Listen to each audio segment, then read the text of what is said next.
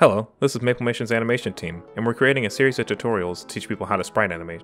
For this part, we're actually going to cover animating. I know, waiting until Chapter 2 to start animating is a bit weird, but hopefully Chapter 1 equipped you with how to navigate your way around Animate. Without further ado, let's begin! Let's start off with making a quick guideline as a temporary background before we get into making them. Just make this a guide layer, and then use the line tool to draw a line. You can double click the text to rename it, we'll just call it guide, then we make a layer above it to do our animation on. So first, we're going to animate an idle with a character here. We explained how to import sprites in Chapter 1, so refer to that if you need to. We'll start with the first pose. Let's make it into a symbol, preferably a graphic, and then double click to go inside it. Be sure to click the sprite and trace the bitmap. Next, we just make a blank keyframe. So what we're going to do here is enable onion skin. To see the previous frame, you can mess around with the settings like the color and the range of how many frames you can see if you look at the timeline section from Chapter 1. We just want to see one frame before so it's not cluttered with loads of sprites.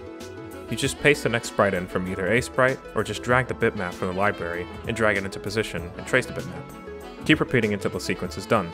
You can just press enter to see what we made. This doesn't look right. It's too quick, and the sprite jitters around. In other words, it's not aligned properly. Let's fix that. First off, you need to use the guideline we made earlier to help, guide our animation and keep it on track. Now is a good time to click the magnet icon you see in Properties to enable snapping. What this does is snap the sprite into a position so it's a bit more accurate. You can also edit the snapping settings by right-clicking the sprite, go to snapping, and then messing around with what you have checked to see what fits for you. We recommend mostly keeping it off, but again, it's just preference. You can also just use the arrow keys to move and align sprites. Holding shift and arrow keys moves it by a lot, but not holding it down and using the arrow keys on their own moves it by 1 pixel. Also, be sure you're aligning it right. What do we mean by that? Well, for this idle, you want to align it by the feet, hence why we use the alignment line. Sometimes animators fall into this trap of aligning by the head, which looks like a huge hand is pinching on it and grabbing it.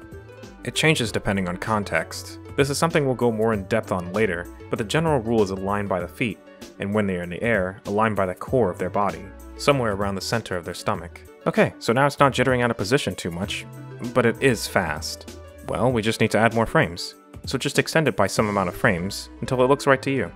We'll just use 5 in our case. There, much better. Let's exit out the symbol. To make sure it plays, we need to make sure the main timeline has frames too, since this is what we'll be seeing in the animation. Since it's an idle, we want to set it to looping. Again, we explained these in Chapter 1, so do look at that if you need a refresher or if you're confused. Lastly, we just want to cover a window real quick. The Align window. By going into Windows, then Align, you get this window. First, be sure to check Align to Stage if you want this to work. It's better if we show you what aligning does. If you click any icon in this row, the sprite will immediately align to the vertical edges and the center, and here is the horizontal alignment. You don't need to worry about distribution in space. For match size, you can, stretch it horizontally, vertically, or just match the whole canvas. This is useful if you want an object like a black shape to just cover the screen in alpha fade, but we'll go more into that when we cover text and layer parenting. Quick side note. For consistent scaling, we recommend clicking your sprite or symbol and then going up to Modify, Transform, and then clicking Scale and Rotate, or pressing Ctrl-Alt-S to open up the Scale and Rotate window. 100% is the default size, so it'll stay the same, 50% is half, and 25% is a quarter, and so on. You can also scale up, so 150 is 1.5 times, and 200 is 2 times. We hope you enjoyed watching the first part of Chapter 2. Till next time!